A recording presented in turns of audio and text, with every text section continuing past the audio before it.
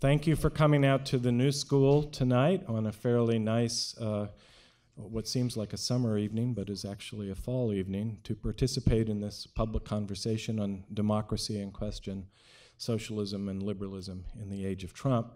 My name is Jim Miller. I am a professor of politics here at the New School for Social Research and also the director of our graduate program in creative publishing and critical journalism, which is sponsoring tonight's event with help and support from our dean's office led by Will Melberg. I'm also the author of a book just published entitled Can Democracy Work?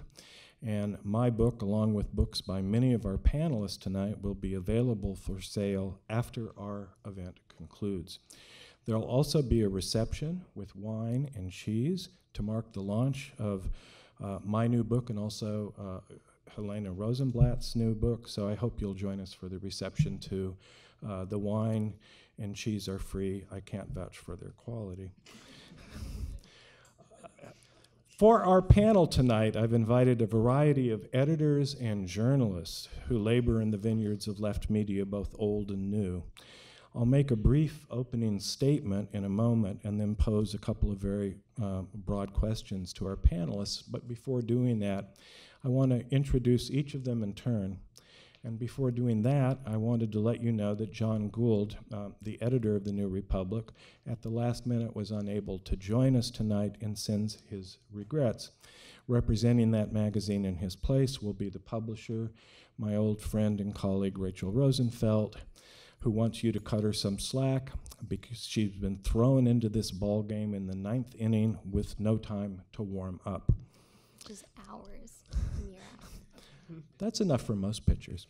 And now, in alphabetical order, our guest tonight, Atossa Araxia Abrahamian is a senior editor at The Nation and the author of The Cosmopolites, a book about the global market for citizenship. Her writing has appeared in the New York Times, New York Magazine, the London Review of Books, and many other publications. Sarah Leonard is executive editor of criminal justice publication The Appeal, a contributing editor to The Nation and an editor at large at Dissent. She has co-edited 2 books, Occupy and Occupy Wall Street-inspired Gazette, published by Verso in 2011 with literary magazine M+1, and forthcoming, The Future We Want, Radical Solutions for the 21st Century, and this is in conjunction with you and Jacobin. It was forthcoming, I think, 3 years ago. Did a really bad job promoting it. But well, I just took it off your website. But it can be forthcoming for you at any moment. I see. Now we see why the left has struggles. It's really the least of our problem. Rachel Rosenfeld is publisher and vice president of the New Republic. She's the founding editor of the New Inquiry, where actually a number of the people on this panel have also published, and she's chair of the board of the Creative Publishing and Critical Journalism program at the New School for Social Research. We wouldn't let her leave. Bhaskar Sunkara is the founding editor and publisher of Jacobin, a journal that has become must-reading in the present moment. He's also the publisher of Catalyst, a journal of theory and strategy, and the publisher of Tribune, a UK-based magazine. Are these correct facts? Besides his obvious entrepreneurial genius, Sunkara has written a variety of pieces for Jacobin, many on the topics we'll be discussing tonight, and he tells me he's just finished his first book entitled The Socialist Manifesto, which will be out next April, published by Basic Books here in Verso in the UK. Last but not least, our moderator tonight is my dear friend Helena Rosenblatt, who's professor of history at the Graduate Center, City University of New York. Her books include Rousseau in Geneva, Benjamin Constant and the Politics of Religion, and most recently, and just published and for sale after this event, The Lost History of Liberalism, from Ancient Rome to the 21st Century.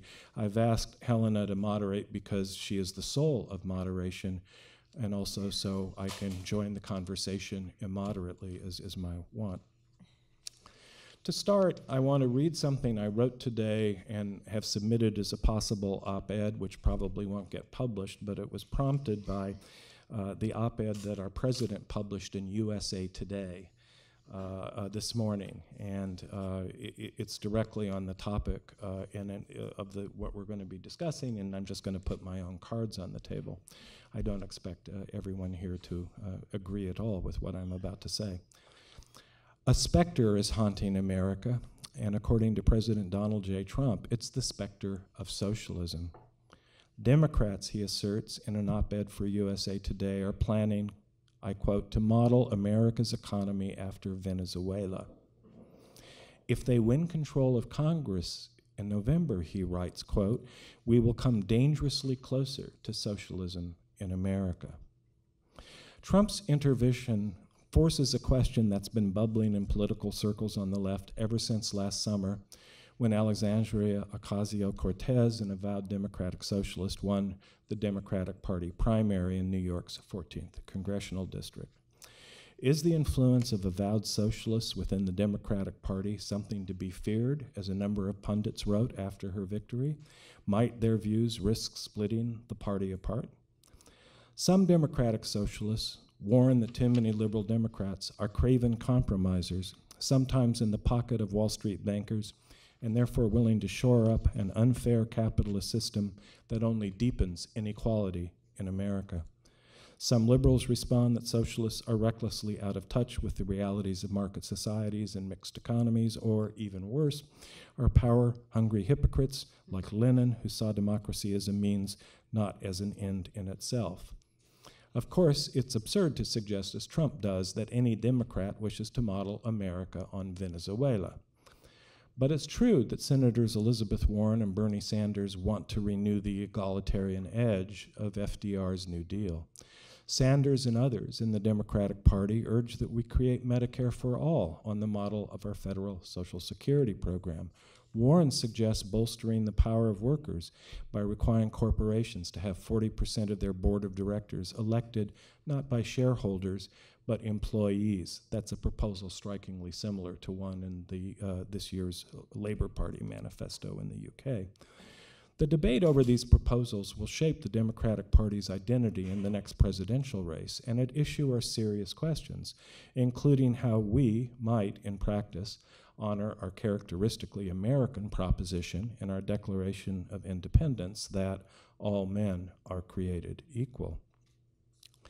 As this debate heats up, it's more important than ever, I believe, to acknowledge the many things professed liberal Democrats and avowed democratic socialists actually have in common.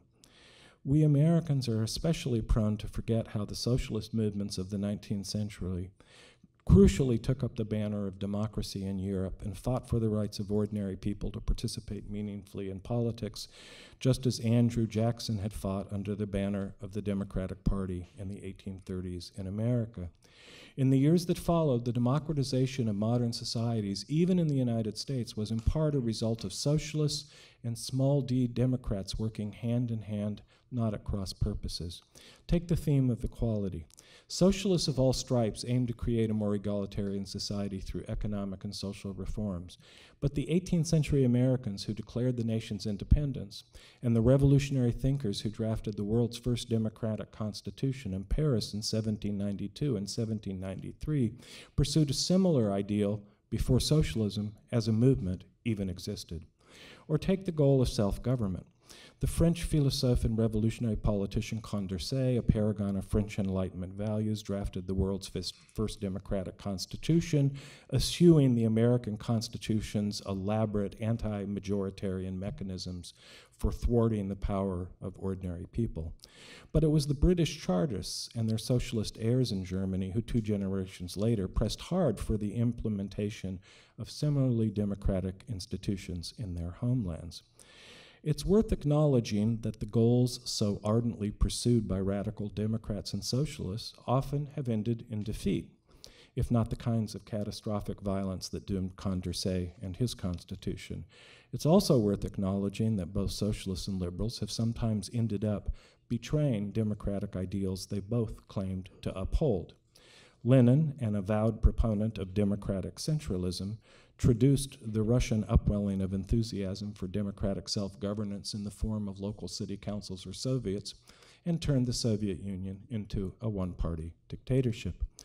As conservatives also like to remind us, Woodrow Wilson, while claiming he would make a world safe for democracy, created in its name in America a vast administrative state staffed by unelected civil servants and operating in its security and intelligence services under an undemocratic veil of secrecy.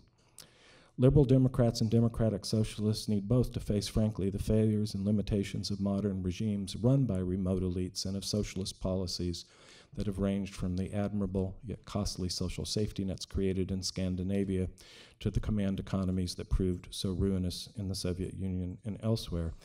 The idea that anyone of any political orientation at this juncture of human affairs has a clear idea of how best to institute a free society of equals is, to me, simply laughable. What can realistically be expected from human beings who aspire to be self-governing?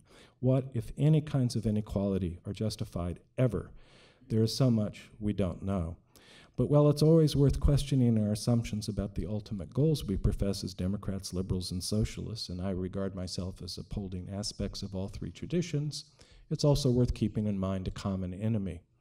The authoritarian elites that strive to maintain their control of political power as a few super-rich individuals and families keep getting richer and ever more insulated from the accidents of fate that define everyday life for the remaining 99% of the globe's population. What President Trump is trying to do at this juncture of our political history is to divide and conquer the Democratic Party.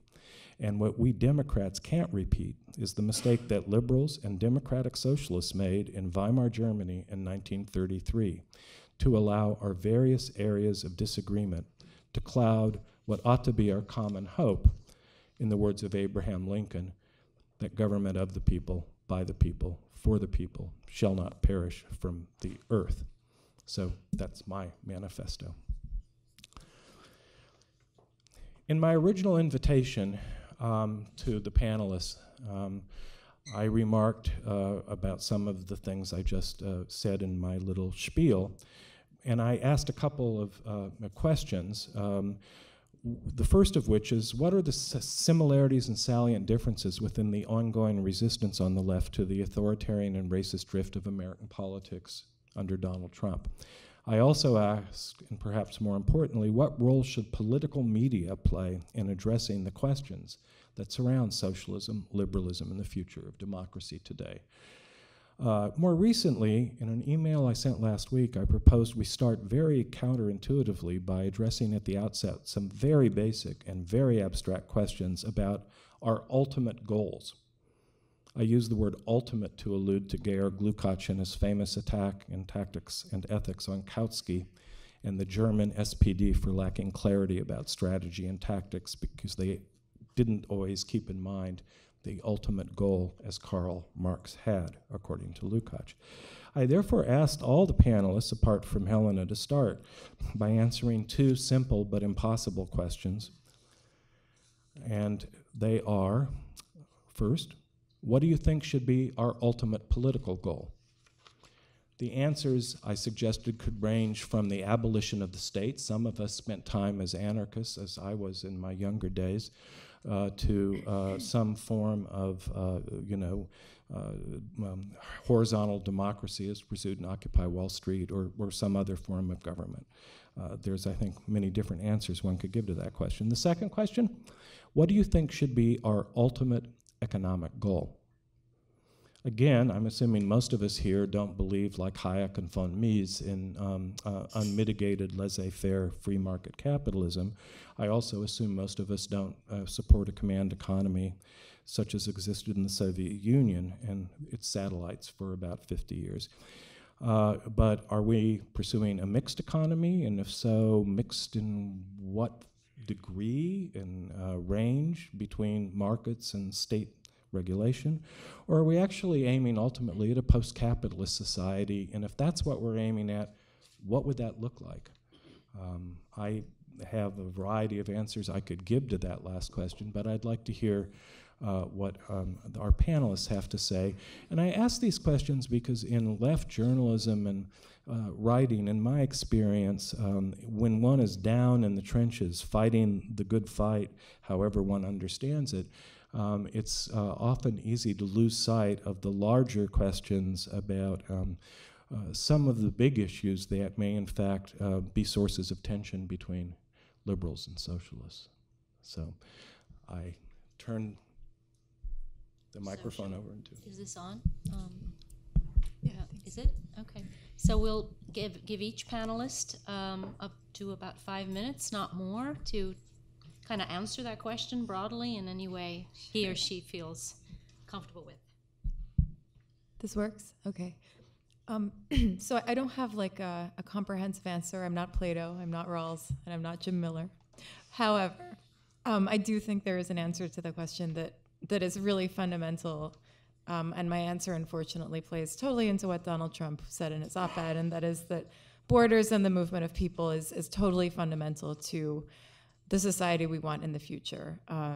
And right now, and even more so in the future, people are going to have to move. I think that it's a moral imperative that people should live where they want, but I also think it's really important that people don't have to move if they don't want to. And the reason that so many people are moving now is that they have to, right? There's climate stuff, there's war, there's economic issues. What people forget in the conversation about open borders and immigration is that, honestly, most people would prefer not to. Everybody who is moving from Syria, maybe not everybody, a lot of people who are fleeing the war in Syria would really much rather be at home in peacetime. People tend to be quite attached to their communities. People tend to enjoy spending time with their family. So this idea that if you open the border, the hordes will come flooding in is just wrong. I don't think that that's how people think and live and want to live. However, people do need to move for a variety of reasons: personal, political, economic, now climate. And the world we want has to accommodate that. It is a matter of life or death. It will be even more so. And so we have to find a way that can both not force people to move unless they want to, and if they do want to or have to, welcome them. Excuse me. That's really hard. That's kind of the situation we're in now. There is enormous tension between political parties about how many people should be able to move, about how they should be treated, should they move at all, are they welcome, are they not? And the question of who belongs is really a fundamental question to democracy, because democracy is made up of people, and the constituents are the people who are let in. In a bordered world, not everyone is let in, and it is inherently discriminatory to have any bordered democracy or any other system, because not everybody is welcome. And so I know this is very abstract, but I think that the world I want is one where if people want to live somewhere, they can. But also, if people want to live somewhere there, they do have a certain responsibility to the place they live. Again, at the same time, let's say this responsibility is language. If you move to the US, you should speak English. You hear this from the right all the time. That's not a crazy thing to want or to aspire to. You also can't say, well, figure it out yourself. Like, go watch the defunded Sesame Street. Go like listen to PBS that we aren't going to give any money to. Like, that's crazy. You need a social infrastructure that helps people learn the language, if that is in fact what you want. So there's a lot of work to do in that area, but I do think that fixing migration and mobility is absolutely imperative. We currently have a world where this situation exists for very, very rich people. My writing has concerned this a lot, and I've done a lot of reporting about how for the very rich, borders don't exist. You can buy your way across borders. You can flatten borders for a price. You can literally buy passports in 6 countries. You can buy residence permits in virtually every developed country in the world. And sometimes it doesn't even matter if you're a criminal, but it's not a criminal enterprise unless you think that citizenship itself is, and I kind of am sympathetic to that view.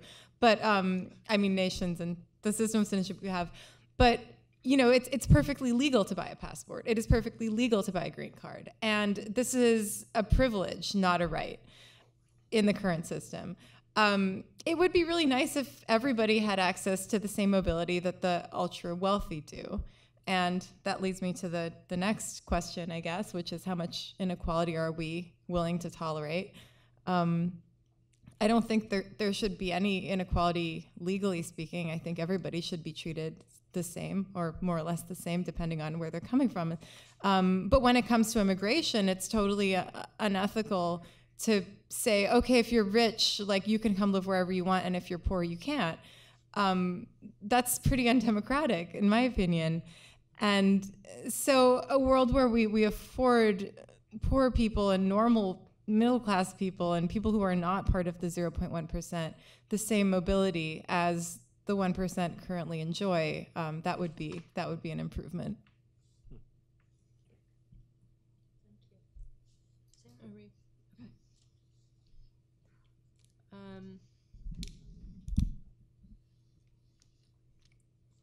So these are the biggest possible questions, obviously. So I will give us a perfect plan that we can aim for in the medium term. That's a joke. Like, not a good one, apparently. So I think,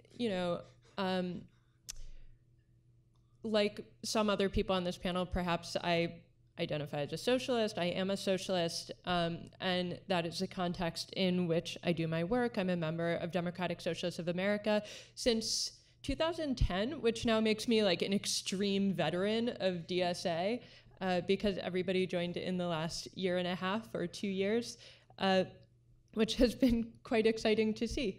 DSA is multi-tendency, so it actually doesn't prescribe any specific end that we're going towards, which is inconvenient for me, because then I could just tell you what it was. But we start from the premise, obviously, that capitalism is exploitive because it takes people's labor, pays them less than what it's worth, and completely controls their lives. And we don't like that. And one of the sort of like utopian frameworks that people have come up with to describe what we're after, so as to get away from a sort of nostalgic valorization of the mid-century worker at the auto plant.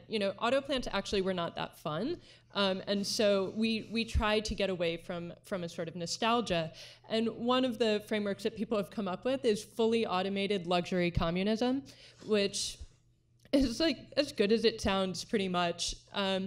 The idea being that given technological advances, I mean, it's a little tongue-in-cheek, but given technological advances, we ought to be able to produce abundance, as in fact we do, increasingly without everybody having to work all the time, and certainly not having to work under horrible conditions, certainly not having to work multiple jobs or all their waking hours. The idea that we can imagine a communism of abundance and actually joy and pleasure instead of something that sounds like austerity, that sounds kind of like what we have or like what we historically have seen and would like to avoid. When we talk about the sort of plans, it's always hard to draw a blueprint for your utopia, but I think there has been a lot of work done around worker ownership. I think we would like to see a society in which fundamentally democracy is extended to the workplace. It's extended to the economy. It has much deeper roots in day-to-day life. This is about achieving better democracy.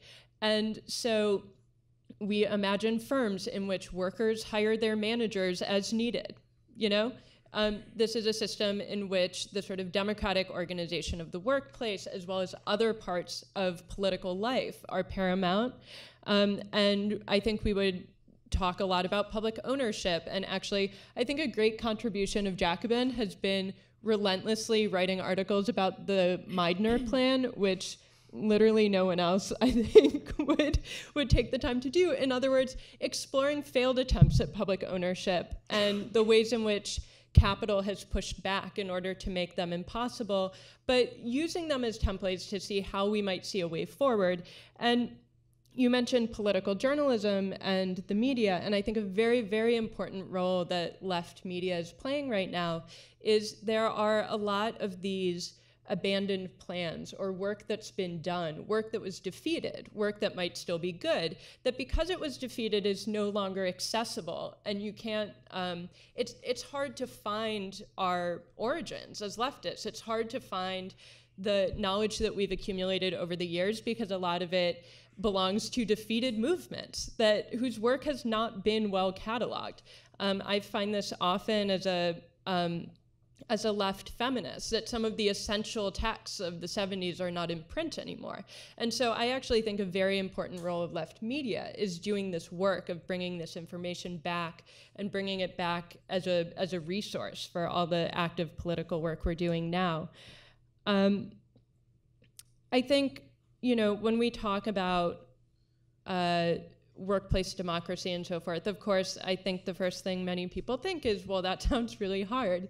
And it is really hard, but it's no more utopian than thinking that the rich will run the economy in a way that doesn't drive us into the ground and perhaps melt the planet, as seems likely. And so I think that it behooves us to actually look at the concrete experiments where this is being attempted. And so, I don't know, I guess we can talk more about that, but I think that the sort of utopian element of that gets overstated. It is true that I think my socialist utopia involves a lot of meetings. Self-governance is pretty hard. I was just reading accounts of attempts at worker organization in the former Yugoslavia, and man, those were some brutal meetings. That was, this is like attempts at worker organization that don't always leave you completely hopeful, but also in a way, again, they leave you no less hopeful than looking at the world as it is. It's like, okay, that's something we can work with. So I think it's worth saying, that our fundamental goals in restructuring the economy is to create more democracy throughout society. It's to push back capitalism's imposition on day-to-day life. And I had one more extremely important point. I think something that gets lost when we talk about our utopia is one of the reasons we seek to extend beyond something like Sweden or Norway, which may seem lovely, or seek to extend beyond the New Deal. There are really two reasons. One is very practical, which is if you leave the powers that be in place, they will ultimately push back, and you will end up where we are today, on our back foot. You should always be on the offense. The other is that without an inspiring vision, as you alluded to, Jim, people don't have anything to fight for. And I think the Democratic Party has actually learned that recently, when in fact you put forward a sort of already compromised position, people don't have anything to fight for. And it's very hard to move people. And in fact, when a socialist jumps into the race, it's not that everybody's on board with socialism. It's that people see an actual vision there. So in sum, all social systems have passed, as will capitalism. And I think our utopia is that it will be succeeded by something far more democratic.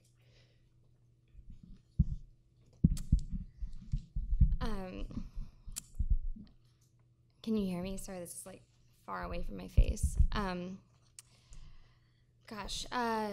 So I mean, I should say I'm a publisher, not a writer of political books or an editor at a political magazine. So I'm approaching this from a different perspective. And I definitely don't know how to answer Jim's questions, what the ideal politics should be. I view myself as a student of my co-panelists here over many years, and I've learned my politics by just the sort of experimental process of organizing political thinkers and enabling them and feeling out blindly the ways in which their voices can be amplified, or how an idea could come to fruition and have an impact in the world. So I'm going to focus on the role of political media in my response, and maybe I'll just be really daring by the end and say something about the political ideal outcome. But we'll see. So, I mean, to take it back, or just to provide an anecdote that I think about a lot, when I taught with Jim at this program, a question that was asked of me all the time was how did you know that you wanted to work in media? Or how did you know you wanted to do this? And the truthful answer is I still don't know. I mean, I really don't feel good about it always. But I do feel like a sense of duty on the heels of the accident of history that led, me to meet Sarah and Atossa and the other people that were part of New Inquiry, and for that to have been successful by some metric that, we hadn't imagined, and then for as long as that became a vehicle that another person couldn't have just willed into being, it was my duty to make the most of it and not be basically unreflective about that up until relatively recently. Politically speaking, in this effort, in this sort of experiment with ideas and media, starting with New Inquiry and then to Verso and now at the New Republic, I've obviously had alleged political affiliations across the spectrum. We used to call New Inquiry the Jacobin of the left and New Inquiry. So it's like a very, now that I'm here representing the liberal, which I've never, could never conceive of, a year ago. But I think that, something I think about when I think about the role of political media, it's on some level not to think when you are the media. So for me, I'm the publisher and I'm thinking about the vessel. I'm not producing the program. I'm not stipulating I'm not, kind of the outlines that the people here, are better suited to. I'm thinking about what limited role media can possibly have in doing anything at all about any of it. And so I don't feel particularly concerned about having the right answer to that question. I am concerned with kind of mainly having or kind of like in general, I think I'm pretty right. I'd rather have me be in this position than someone else. And, kind of being aware that the power that we have is so limited that we don't need to stress out about, what if we were gods or kings and we were, saying this is the political program everyone should have and this is the economic program that everyone should have. It's much more about sort of maximizing the limited power that there is to just get these ideas to resonate with publics and to build coalitions that are broadly construed on the left that can have any sort of power, any sort of sense of belonging or impact. And so right now, I think that, when the state is a bad state, when there's no feedback loop, and you see something like the Women's March happen, where citizenship is sort of exhibiting itself as something that is completely independent of the state, transcending the state, whatever people that were part of that protest thought they were doing is interesting to me. I have no idea what I was doing myself, and that's an interesting question to answer. In being part of it, but to kind of mobilize the symbols that inspire people to create some sort of counterweight to authoritarian power, to the accumulation of power within the state, and to hopefully seize that power, and to do it by any means necessary. So I guess I don't know if that made any sense at all. Ask me questions if it didn't, and I will answer them as we go. But I guess, the closest thing I can say to what has been motivating for me as a political concept is something in the realm of a communitarian democratic concept, and, democratic as a social idea, distinct from a political idea even. Which is sort of the form by which I've myself participated in culture, and that I've seen culture shape the imaginations of people that act on the ground and by the means by which the world changes.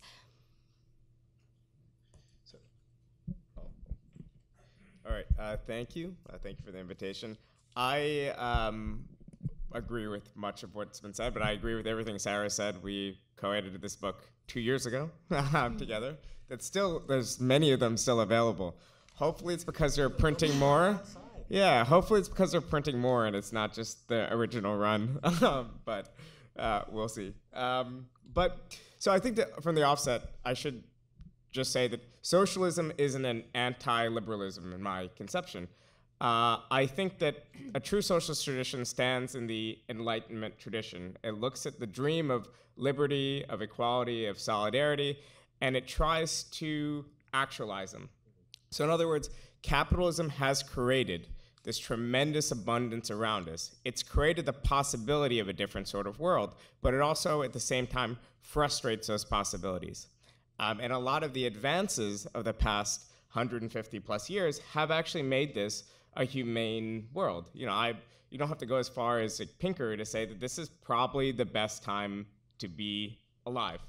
I'm afraid that we're standing on the edge of a cliff, and all the stuff that Atossa mentioned will mean that, you know, you probably don't want to be alive in 10 or 20 years. But for now, I mean, we're living in a world that's not the worst of all possible worlds. We're living in a world in which the left and workers' movements as a whole had made significant advances to humanize the world, to fight for suffrage, to fight for, just over the past 150 years, both the struggles and advances in civil rights. And there's a reason why the workers' movement as a whole and socialists of all stripes, both revolutionaries and reformists, once called themselves social democrats, because it was an ideal about extending the fruits of democracy from just winning it in the political sphere, but also extending it into social and economic spheres.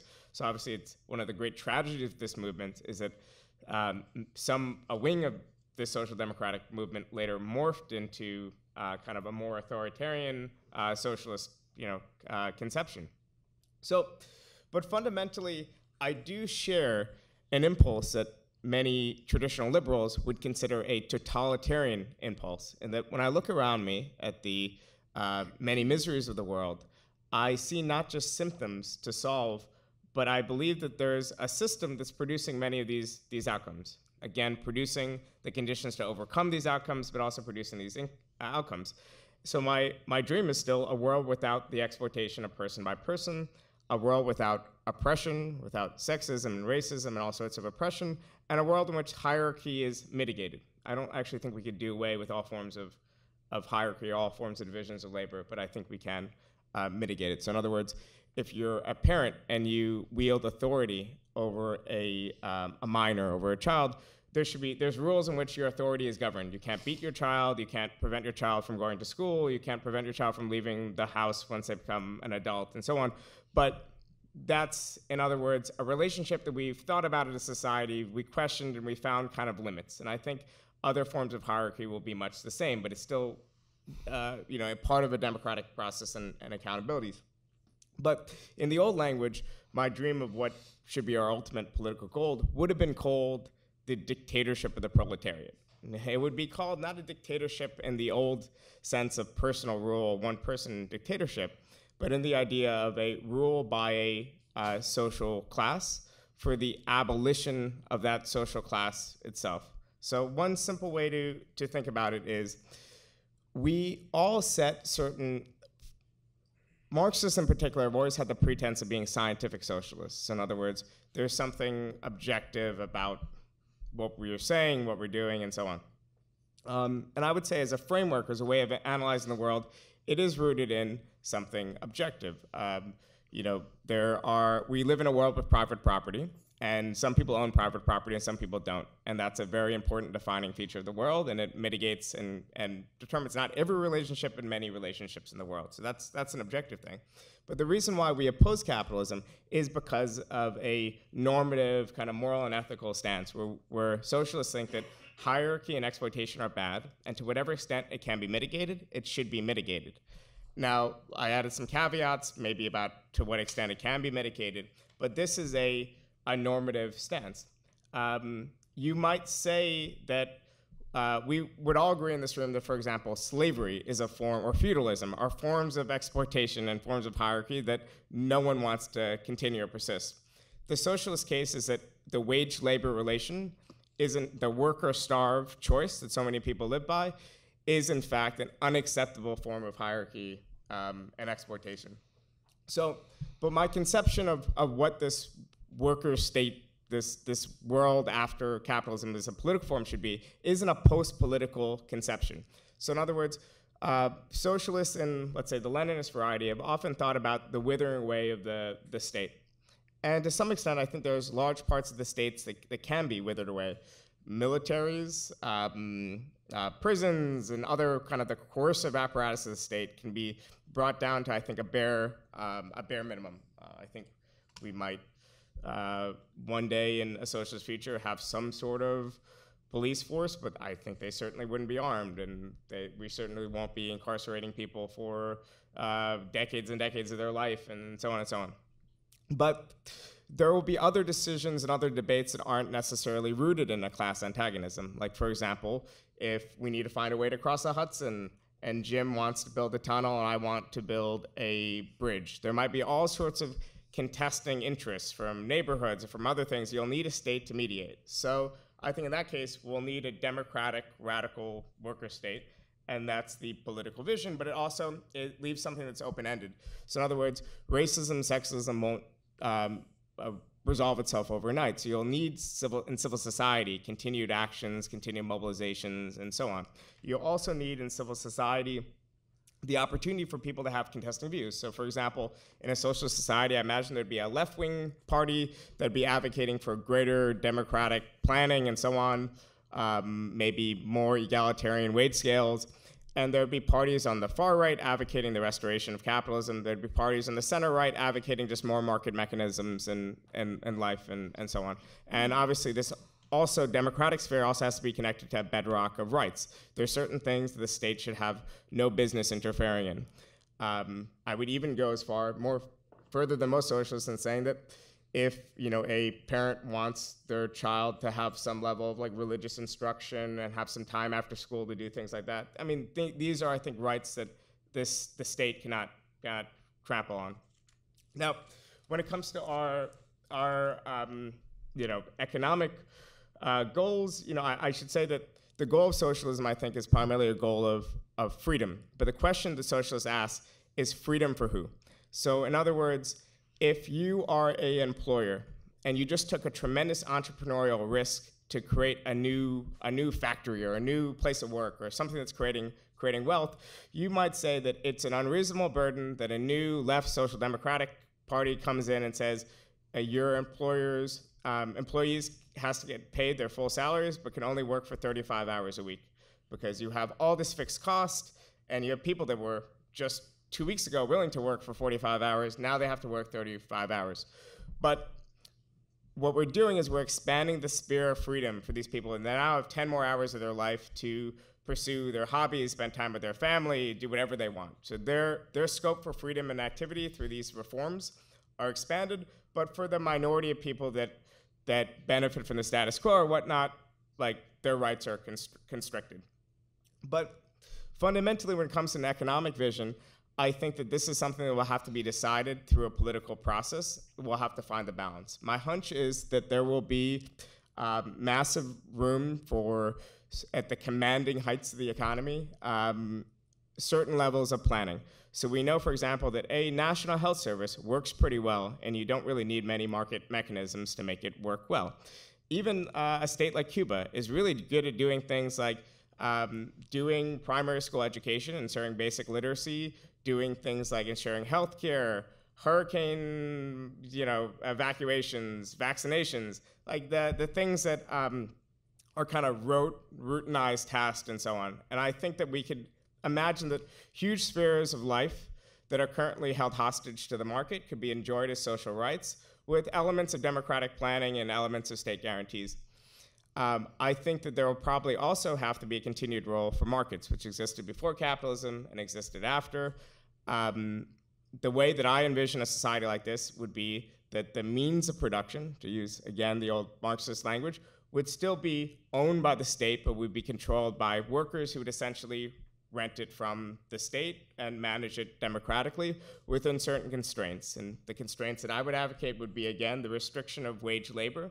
So instead, people would be kind of shareholders in their firms and receive a share of the profits in their firm, and be allowed to, within certain constraints, like legal constraints as far as labor regulation and so on, govern them as they see fit. So, for example, you might find that in a socialist society, you have to pay custodians more than you pay other entry-level work, because if someone can exist pretty happily on a welfare state, like chances are they won't want to be in a miserable, paid job as a custodian. So you might have custodians paid more than people doing other enjoyable entry-level works and so on. But I think fundamentally that socialists have to acknowledge that the problems we often debate when we think about the command economies and so on, the way that the old socialism failed, we often think about the problems of calculation. Like, you need markets to solve the calculation problem. I go further than most socialists in that I think that a lot of these problems are also incentive problems. You need to have, I think we are still at a place in society where we need to create new products and new services and whatnot, and we need incentives for people to create those new products and services. I think that worker-managed firms can actually do that, but it needs to be an environment where there's firm failure, where people where inefficient and weak firms are allowed to fall, where people who aren't doing their job correctly are allowed to be fired, but then they're landing on the cushion of a welfare state and a society that gives them not just voice in the workplace, but also the ability to exit the workplace too. Wow. Yes. Well, thank you. Your responses are sufficiently varied and heterogeneous that it seems to me I have a lot to chew on. To my surprise, I don't find myself in terms of ultimate goals being that far away from what you've just said, Bhaskar. Or even what Atossa has said about the idea of borderless movement, which I think for a number of people it seems like a distant ultimate goal. After World War II, the United Nations guaranteed the right to exit countries, but not the right to enter countries. So we have kind of a glass half full, but people are stuck in refugee camps without the capacity to enter and pursue opportunities in other countries. And it seems to me these kinds of topics get pressed, as several of you have alluded, willy-nilly by the evolution of globalization as a byproduct of capitalism, which itself knocks down borders between the movement of goods, services, ideas, and why labor markets shouldn't be part of the borderless society is an open question. I suppose listening to all of this, there are parts, I have a couple of questions I would like to pose. And, one of them has to do with the role of utopia and idealism in how we approach politics. The last time I was on a panel with Sarah Leonard, it was on a panel about utopian thinking and its value. And it seems to me there is a place for idealism and utopian thinking, and that one of the real problems with meliorist liberals is they set their targets too low, and as a result they end up not offering people something to aim at or a vision to pursue. That said, fully automated luxury communism, I remember in 1969 was at a Students for a Democratic Society convention in a balcony working with the anarchist Murray Bookchin, who had just published a book called Post-Scarcity Anarchism. And Murray was pretty certain that we were already at the stage of fully automated He wouldn't have used the word luxury. That would have grated on his old union organizing nerves. So there are a couple of questions I want to pose, and they were brought up by you, Sarah, but they're really aimed at anybody at the panel who wants to pick them up. One is that take a vision like post-scarcity anarchism or fully automated luxury communism. What does this vision mean in a moment where a hurricane is pounding Georgia, where there have never been hurricane-strength winds all that far inland because of climate change? And the 19th century, early 20th century vision of mass production producing mass affluence with nobody paying much attention to what was being pumped into the atmosphere to drive these machines. It's a very powerful vision in both the New Deal and in communist artworks, actually, from the 1930s. And isn't there, it would seem that there are limits that the classic 19th century utopian socialists and communist thinkers like Karl Marx really never anticipated, and doesn't that put a crimp in this kind of a vision? The second question that arises is the romance of defeated movements. It's true that there is a past that always is in danger of slipping out of view, that the losers of history have their records erased. We felt that way in the 60s, and we resurrected all kinds of anarchist, council communist texts, and we worked in a variety of left journals. I was an editor at Telos, and that was important work to do, and it seems like we keep doing it over and over again. But it seems to me that when one starts to point, I'm going to take an iconic event on the left, at an event like the Paris Commune, which I write about in my book, which is a failure for very complicated reasons, which are not worth getting into here. But the fact that you have socialist thinkers as different as Kropotkin, Rosa Luxemburg, Lenin, treating this as a kind of inspiring touchstone for what we should do, I find a little puzzling because, to do that, for one thing, when Karl Marx does this in his book about the Paris Commune, he's, to me, abandoning the best part of his own legacy, which is a tough-minded historical realism, which would ask the question, well, maybe there were reasons it failed. Maybe we should look at that. And I'm particularly interested in this as somebody who has spent my life thinking about participatory democracy, because it seems to me that these moments over and over again indicate profound, I would say structural limitations to the capacity of ordinary people to genuinely come together and sustain democratic institutions at the level of intensity that is required to pull off something like a participatory democracy. I furthermore think that we know that these movements in practice, under moments of duress, I think of Occupy Wall Street, have a long history of willy-nilly ceding power to unaccountable leaders who are manipulating events from behind the scenes. So that there's, it would seem to me that one of the tensions between idealism and realism is to have a reckoning with the various experiments on the left that have actually been run, and why do they come up short? And isn't there some need for people on the left to attend to that? My only other comment that I'll say at this point is I'm not sure, Bhaskar, why you keep using the phrase dictatorship of the proletariat. It seems to me just politically a really bad idea in this day and age. We're among friends. Even among friends. But yes. Right, so there was just so much discussed, and so I have lots of questions.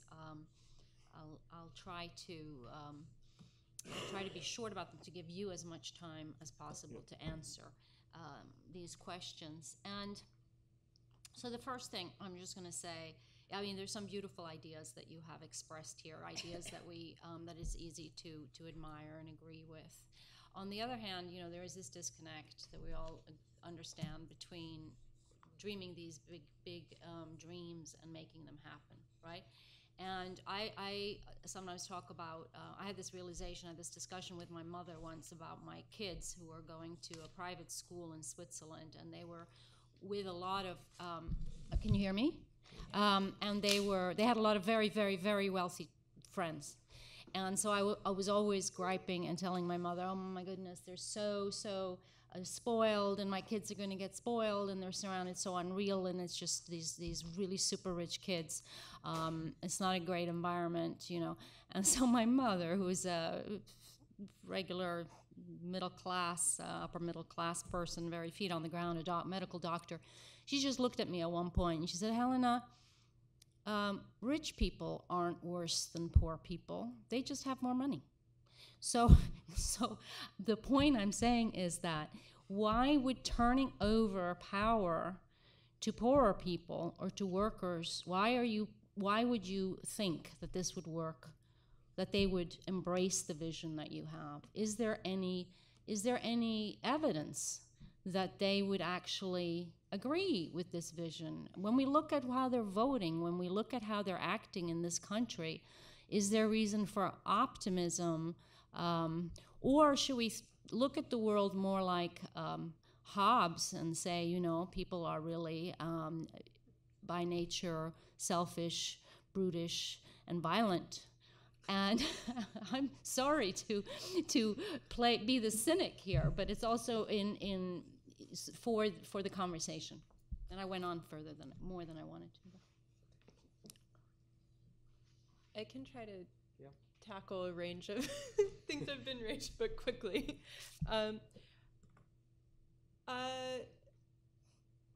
So there's nobility does not reside in a social class. I don't think that's the point that anyone here would make. I think what we're talking about is whether or not you believe in democracy. It's true that if you believe in democracy, then you have to be interested in the opinions of a wider range of people. I think if, in fact, the argument is that poor people are brutish and may undo democracy by participating more fully in it, then we have to rethink our complete political framework and abandon democracy altogether. And I would not do that myself because I have an ethical commitment to self-governance.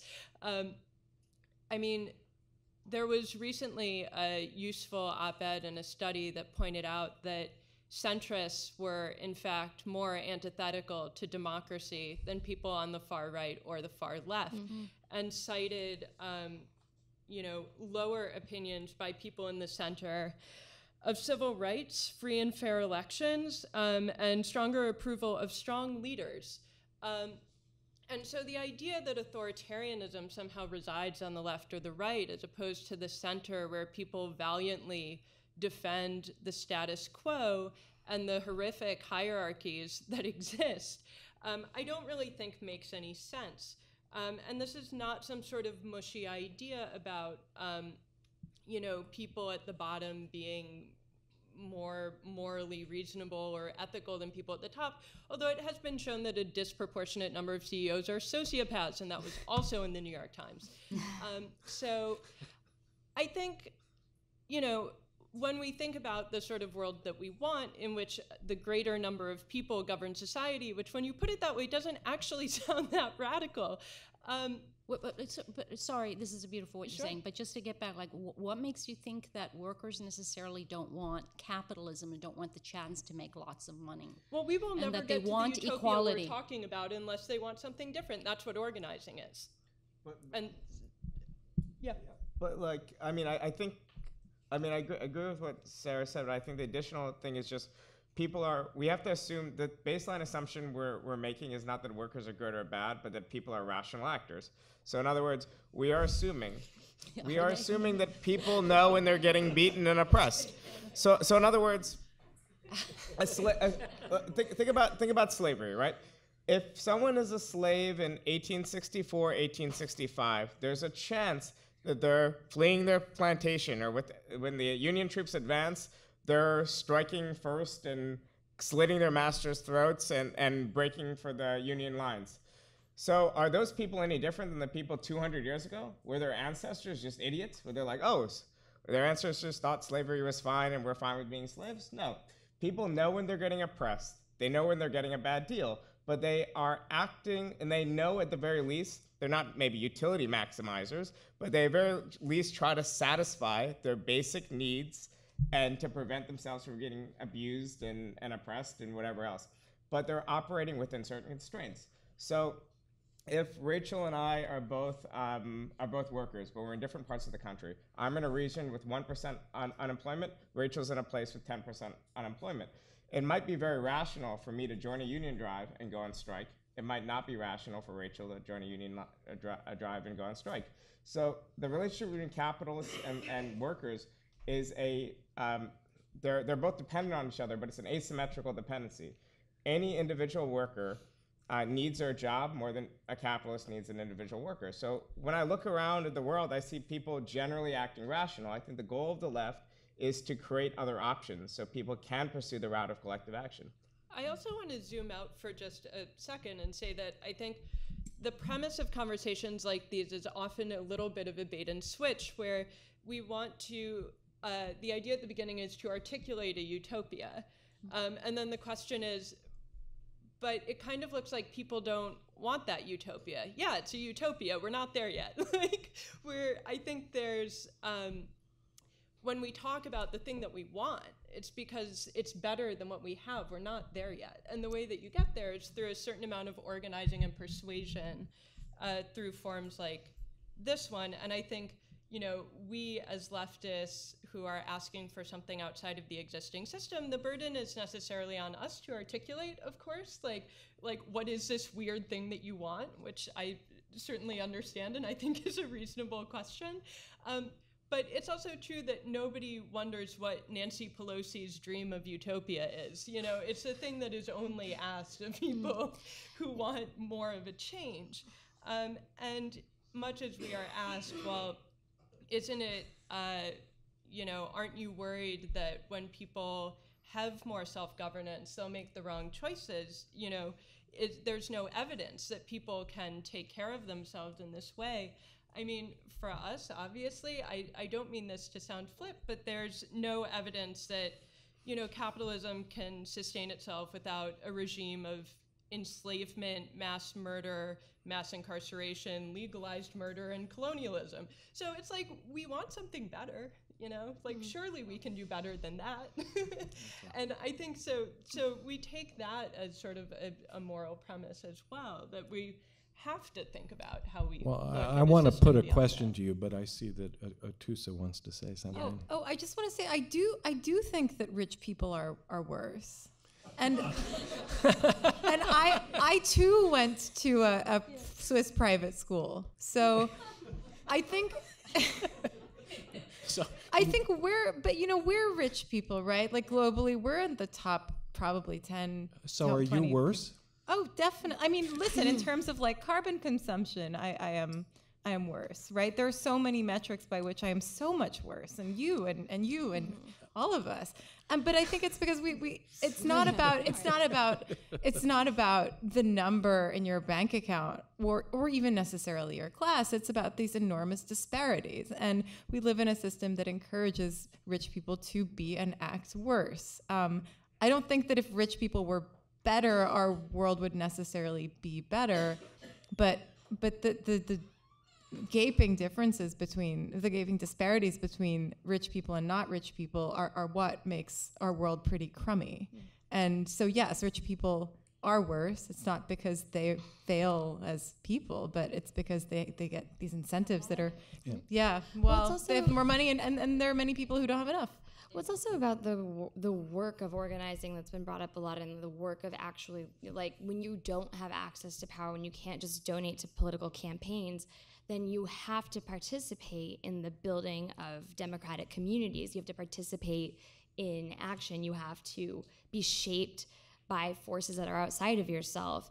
And that participation, the more that we can enable that, the more we can remove the barriers to that for people who are not just arbitrarily born into wealth and can pay their way up, but have to actually like shape the world that they are going to live in, that have to assert the publics that they constitute, and also and solve the problems that they experience, that they feel even if they don't quite know, that they suffer even if it is not officially seen. And that process is a transformative process. It's a process through which self-actualization and the liberation of the soul is possible. And that process is an elevating one. And yes, I think poor people, or the people that are excluded from democracy, are the people that are on the transformative edge of democracy. And participation is both a means and an end of the world that we want.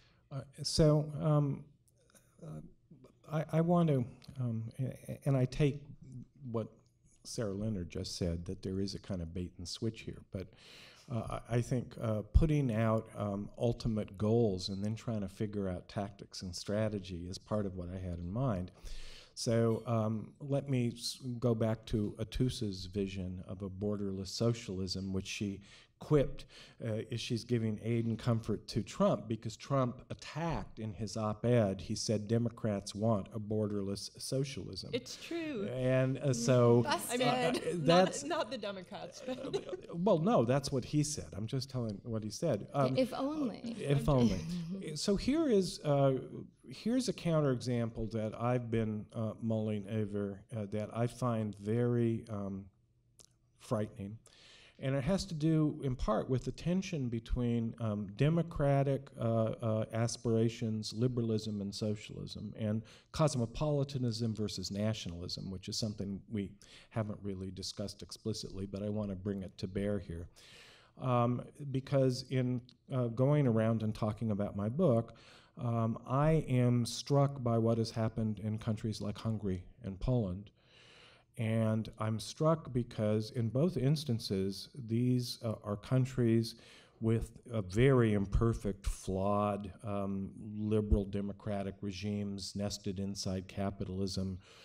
Of course, that goes without saying.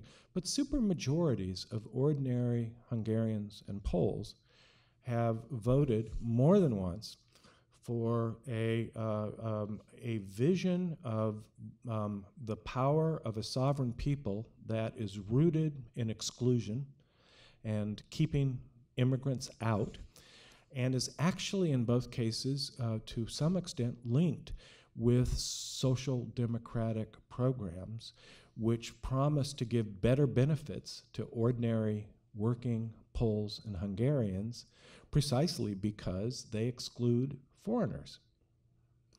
And this seems to me inarguably a democratic result.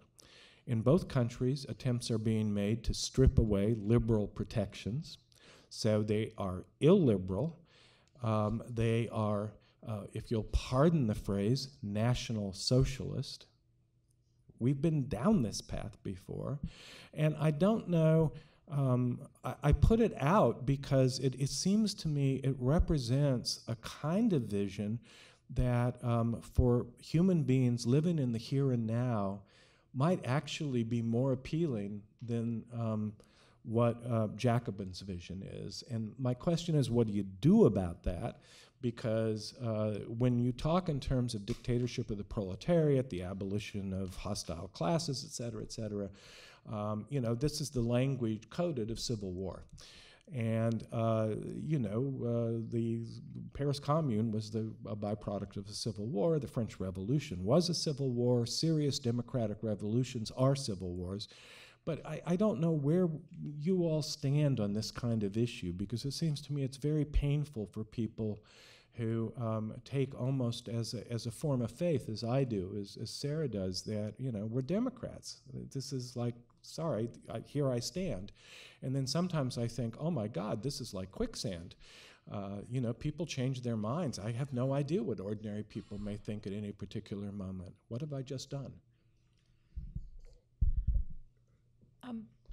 I think we don't need to, refute all of these nationalist movements, but there's a couple of things I just want to say about them. And one is that they're not like normal nationalist movements; they are ethno-nationalist movements, right?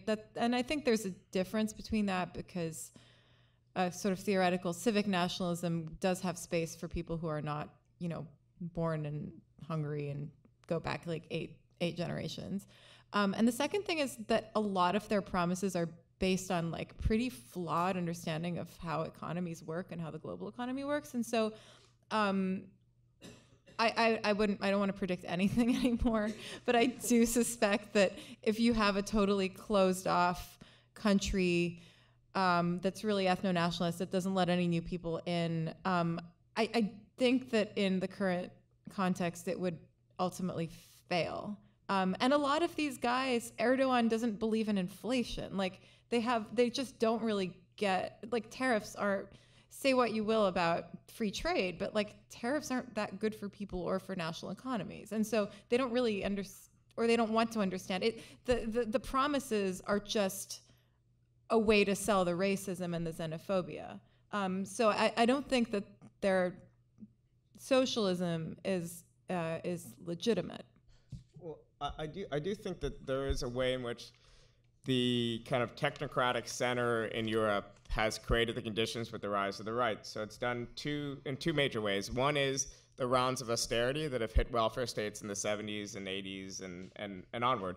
So in other words, people are making correlations that actually make quite a bit of sense. They're saying that my living standards have declined in the last 20, 30 years, and also like there's more of my neighbors that speak different languages. That's not a huge leap. That doesn't require, that seems like a normal correlation. It's our job to challenge it. And I do agree that in general, immigration, which is always going to be managed immigration. In other words, we don't want, or at least I don't want a borderless world where people can just walk in without us knowing who they are, not because of some Trumpian, they might be criminals, but because simply it's a job of the left to integrate people into welfare states, to help them find jobs, to make sure that the people that they're potentially displacing in labor markets were then, through active labor market policies, finding ways to, get them into other fields. And also make sure that they're not forced to move because you've like invaded their country or ruined their climate, right? That's like the other side of that.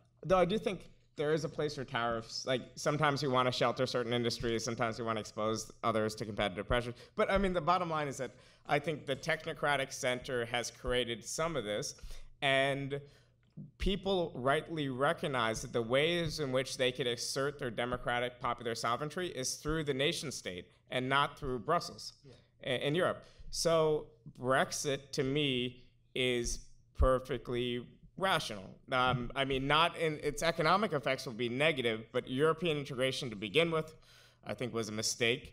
I think countries deserve the right to do things like control their own, UK already controls its own central banks, but controls its own trade and monetary policies. And, this is where sovereignty is. So I believe in no borders, but not open borders. And I think that's an important distinction.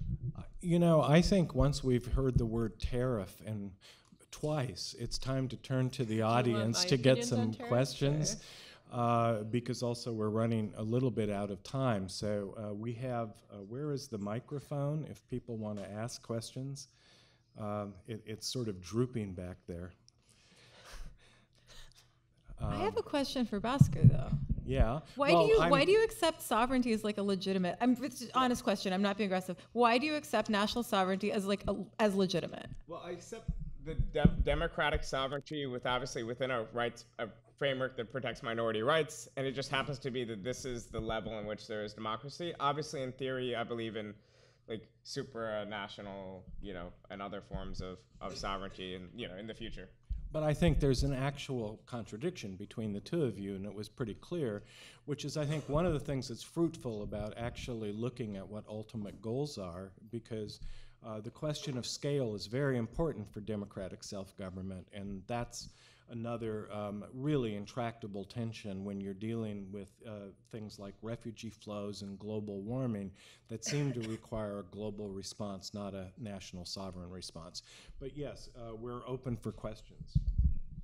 You raise your hand and the microphone will come to you. Then I'll ask a question while people unless there was somebody who wanted. So I prepared a little bit for today, and so I read some of your very interesting pieces. And I just would like you to answer, if you would, where is the role of rebellion in your thinking? Because I hear a little bit of organizing workers, and then on the other hand, anyway, there was the word rebellion, and I think Bhaskar spoke about mass activity necessary to rock the system, and I think That's a terrible sentence. Atossa, I believe it's said incrementalism historically has not worked, and we might have to burn the whole thing down. So where are you on rebellion and instigating revolution? I feel like out of context we sound pretty crazy.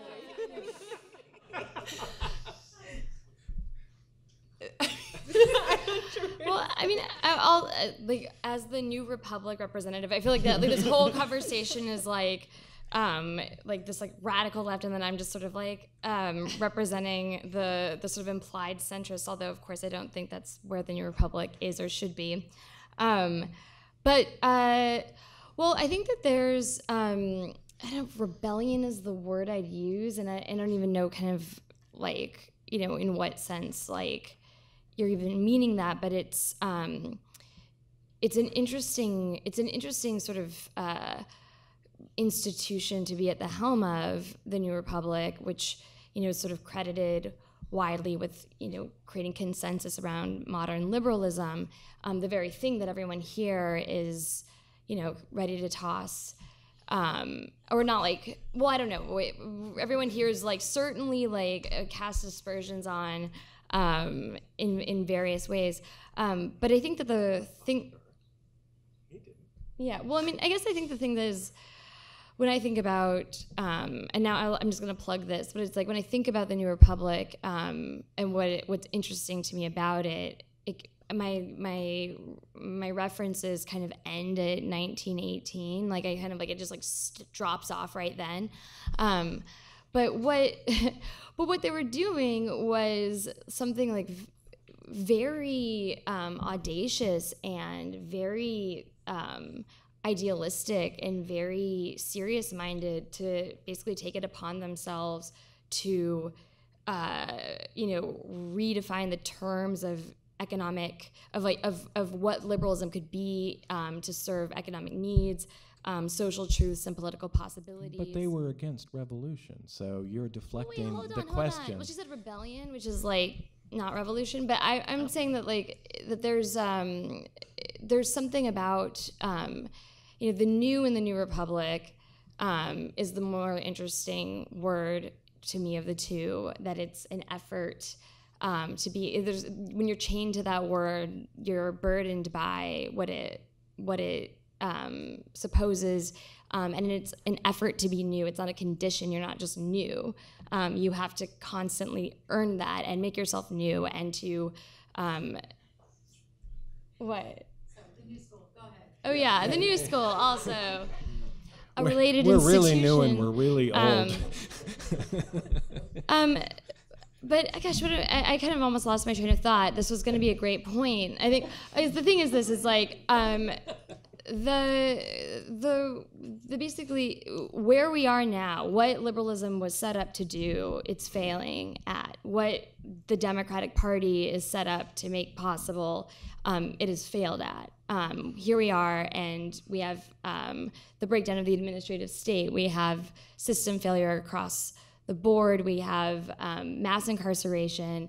I mean, I could just go on. What mobilizes everybody here, and what's a sort of audacious and interesting, and I would say rebellious project would be to try to actually seize the terms of the mainstream discourse and to like completely reimagine what liberalism needs to be in the 21st century, what democracy, like how that articulates with liberalism. And I don't know if that is rebellion rebellious, but I guess I think that the work of organizing that sounds so, you say it like it sounds so dutiful, but it's actually, nothing is more powerful than being in a sea of people that have been organized together to demand something that the world's not ready to give them. You know, I think we have a question. Hi. So I'm the tech person, but so I'm from China, and so many, like most people in China, like China is like the economy is growing really fast, and people's life is like improved like in great speed. And actually, most Chinese, they don't care about anything about politics because the government is really manipulating people, and people start lose their interest of the political pursuit. But people are feeling good themselves. But people here are still criticizing the political system of China because it's definitely the opposite of democracy. But my question is, do you think democracy itself can be a standard of being good, regardless of people's actual feeling of their life? Yeah, that's a great question. Yeah, I would say that I think the democracy is a normative goal. Yeah, I think it's a good in and of itself. But obviously, state-managed liberalism, or whatever you want to call it, in China has lifted hundreds of millions of people out of poverty in the last decades. And I do think, though, it's not. I mean, I think the actual depiction of the situation in China is in fact a little bit different, because China, as it's like in the years where it has the highest growth rates, you'll also see a corollary rise in the number of strikes. You know, like China is ravaged by massive strike waves. There's tons of discontent with the kind of with people migrating into cities and feeling like locked out of particular labor markets. Like we're only well, I guess we're a full 30 years away from Tiananmen Square, but I mean, this in recent memory is still a country full of upheaval and struggles for democracy. In you know, Hong Kong, there was recently the movements for democratic rights. So and that and the biggest workers movement in the world and the biggest strike waves in the world, I think shows that a country where people are still very political.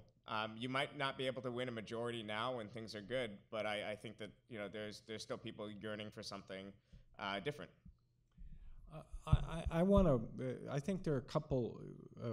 There's a paradox in China. I was reading in the Financial Times that because Marxism is still mandatory in Chinese higher education, many students from the elite have taken on board the idea of workers' power and workers' control, and they have been organizing some of these strikes. So I'm sure there are more paradoxical turns to come in China because of that.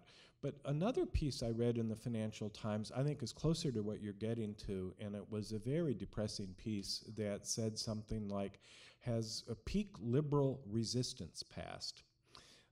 So this is an FT columnist, and says, what's going to happen if particularly the Democrats don't win either house?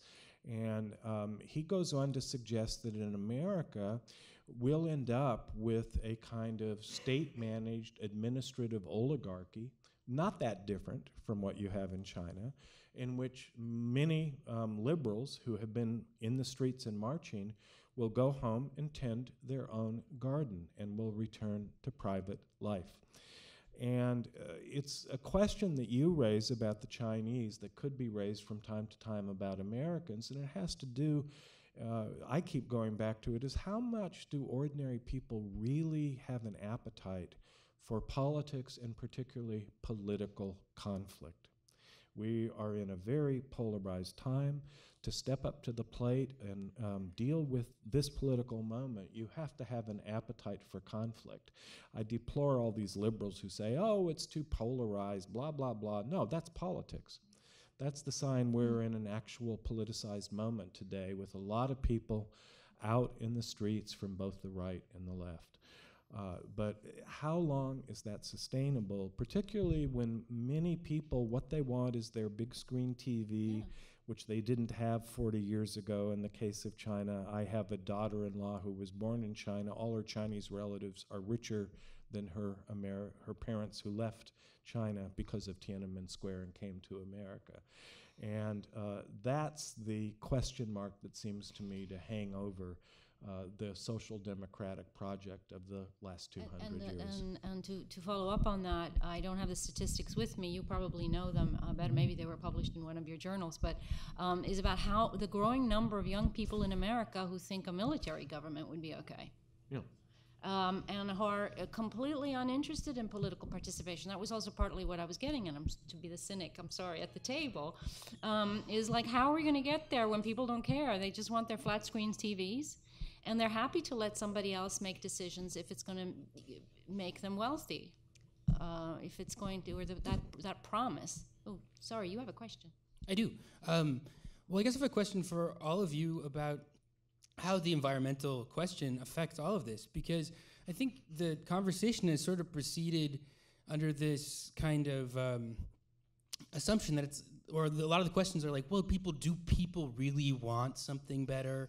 Do they just want more of the same, really, than to sit at home with their big screen TVs? But I think the thing about the environmental crisis is that, like, there will be a different society of some kind. That's not a question. That's the same society. More of the same is not on the table. So I'm kind of convinced by the Naomi Klein argument that we will have a different society. It'll be a society on the terms that exist now, which are authoritarian, and as you hit the limits of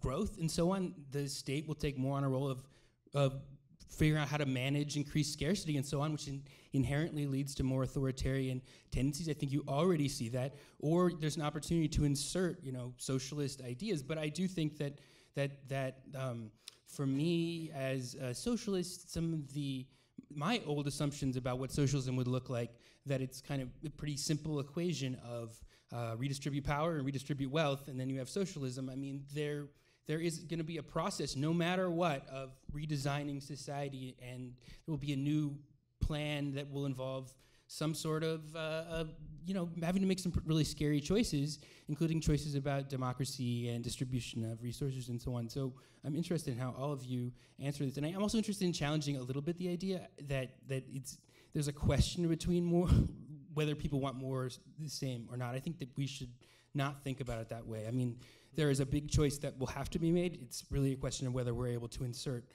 positive, democratic, socialist ideas into that conversation. Yo.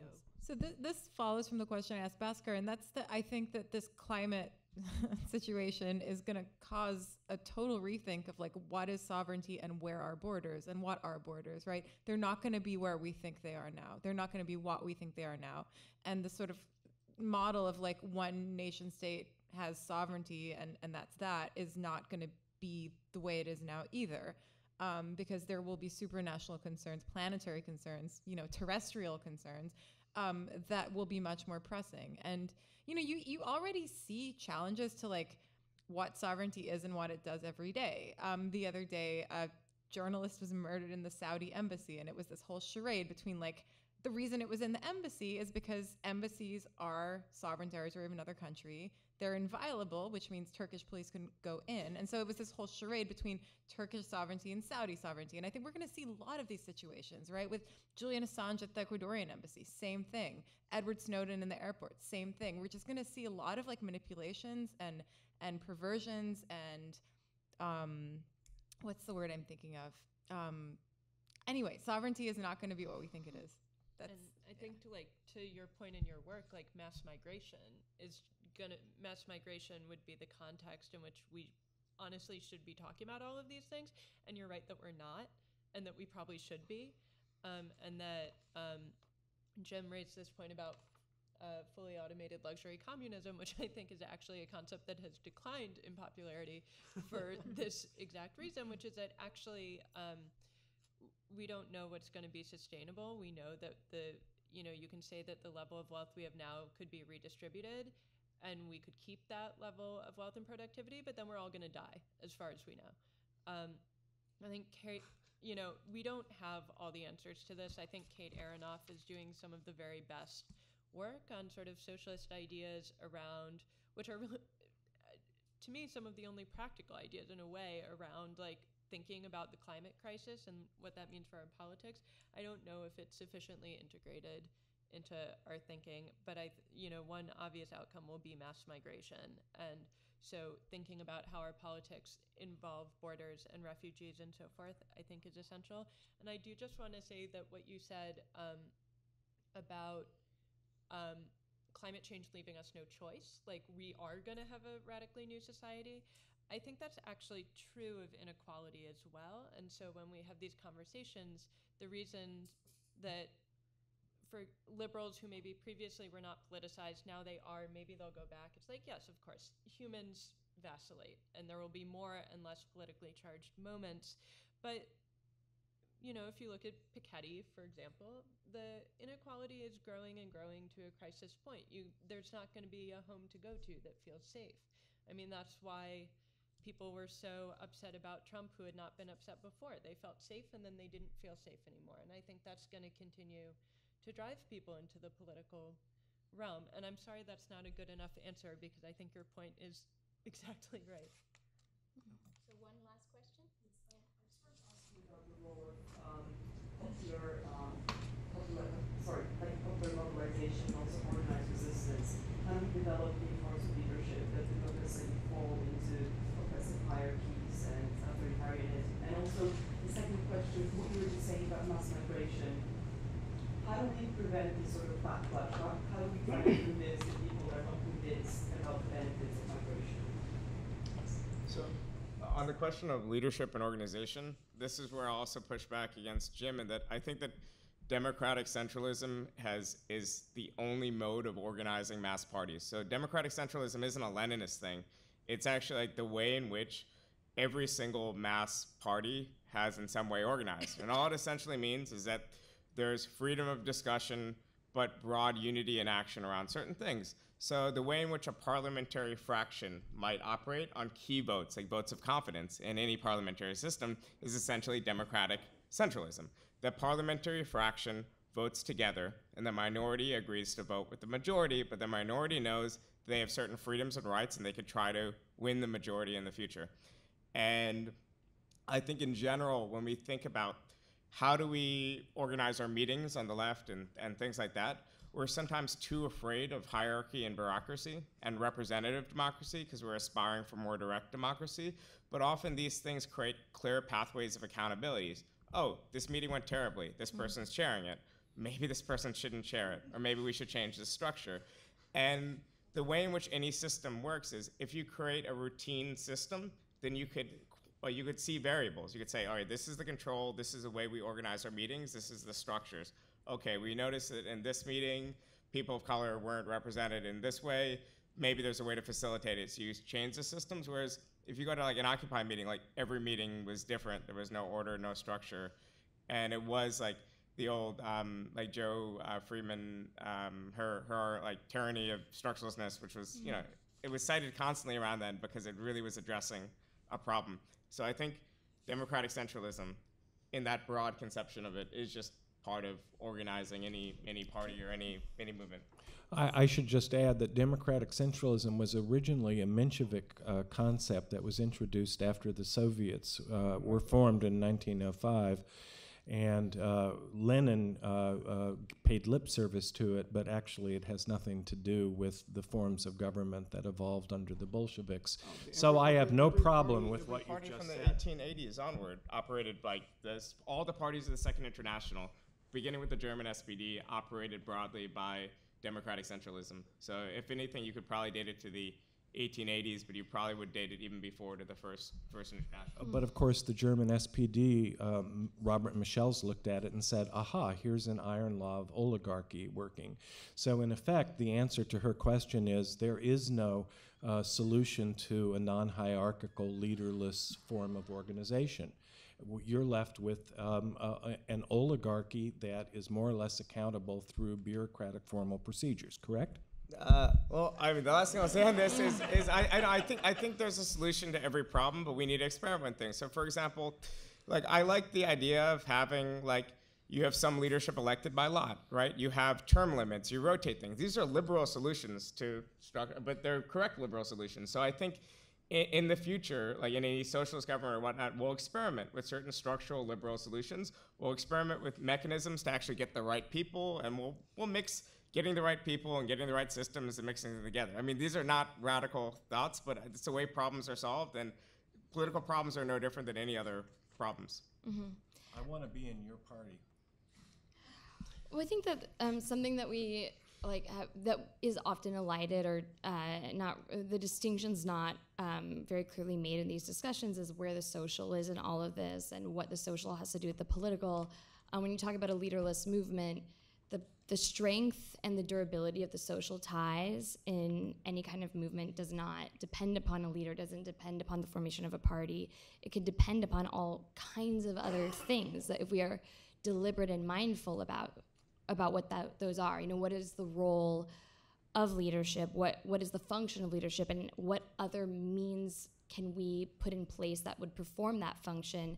To be very deliberate about that is, I think, increasingly important. And that is going to be about sort of social accountability. It is about, you know, running a meeting and having that be not just productive in terms of action items, but productive in terms of creating social legibility and sort of the stamina for participating in politics is that it is the fabric of your understanding of yourself, that the identification of the self with society, and then thus that is politicizing. Like, that is the way that you keep people engaged.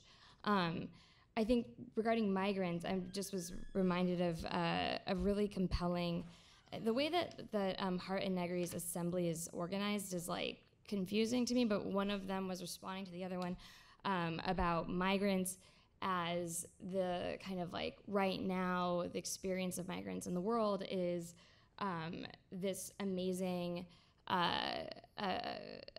it's evidence of the durability of what a democratic sort of future might look like, where, you know, you have these populations clashing with one another. You have language, they don't speak the same languages, they are taking on the most humiliating work, they're taking on the greatest burden in every society, and there is a sort of function of sense making in that process. There's a function of commoning in that process when you have the migrant experience, and you learn new modes of acting together and living together and making decisions together that I think we can all learn from by paying attention to the work of Atossa Araxia Abrahamian and everybody else here. But I think that also that it's sort of these early experiences of displacement, and really thinking about that as a sort of a starting point for democracy in practice is useful for things. And maybe just like, I know for a fact that I cannot answer these questions, but maybe like a small addition would just be, I think it's very hard to say that we can have a plan for preventing people from being racist when refugees come over. There is no easy program for that. And I think part of the plan always has to be that when people come over who are in a vulnerable position, especially as newcomers to a country, you protect them. And you protect them until people get over it. And you ensure that new groups of people are able to have political power, able to gain political power, are protected in their organizing efforts to represent themselves, to no longer be vulnerable, and further are, you know, given very concrete resources to be okay in society. You can't make everyone not racist, but you can feed everybody for sure. And I think it's a job of left institutions in this vein to integrate everybody into those institutions. So unions can be racist, just like any other institution, or, you know, it makes no sense to call an institution racist. You can say it's exclusive and run by people being racist. But unions can also be crucibles of unity, wherein if you are pursuing the same thing and you all hate the same boss, you're going to develop friendships over time. And I think that's the sort of thing that the left can offer through very practical organizing mechanisms. And I think if we start there, the problem is no less real, but it feels a little less overwhelming than how to get an entire country not to be racist, which yeah. And I wanted to say one thing, having been a little bit the contrarian here. Again, I think it's from your article here. I think one of the things that you do so well and can do for the left and for society and for politics is giving these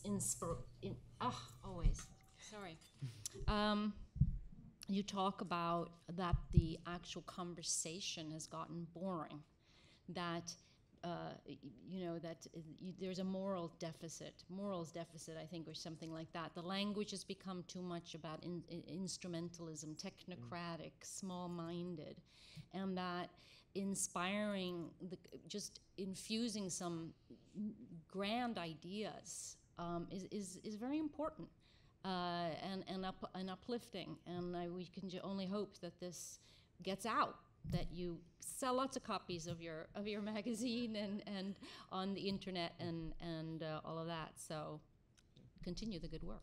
And on that note, I think we should adjourn to a reception where there's alcohol and a cheese of unknown provenance.